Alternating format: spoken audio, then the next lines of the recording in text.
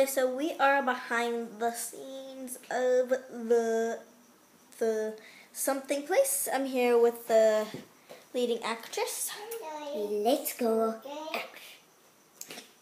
Okay, so the dress she wore is this. Is the Beauty and the Beast dress. It isn't a very perfect dress. We wanted to go with the Rapunzel one, but we didn't want to, so let me show you the secret gardens. Okay, so this is the secret garden. All we did was put a tiny little chair, and this is our front of our door.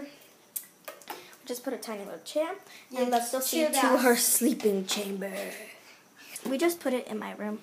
I'm not gonna show you. I'm just gonna show your bed. So the bed is just like, I just cut it in half because the other side is messy. So this was the stuffed animal she was cuddling with, and she's on her pillow. Anyway, let's go to the place where the girl kidnaps her.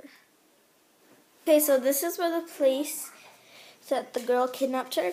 We used just like a little tiny blanket. Here, let me extend it out. 1, 2, 3, magic. Okay, so it's just a purple one, as you could have seen in the episode. It's purple, and we just used purple one because that's the only one we had. That, yeah. Woo! And let me show you the boss. The boss is actually named Mr. Batman.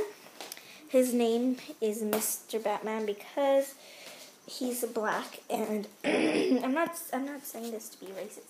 I'm just saying it because I didn't want to name him Mr. Mickey. That was the second choice, and I didn't have a third choice. So his name is Mr. Batman, as you could have saw. If you could have heard in the episode. So yeah, this is behind the scenes. It's pretty calm. I have my sister.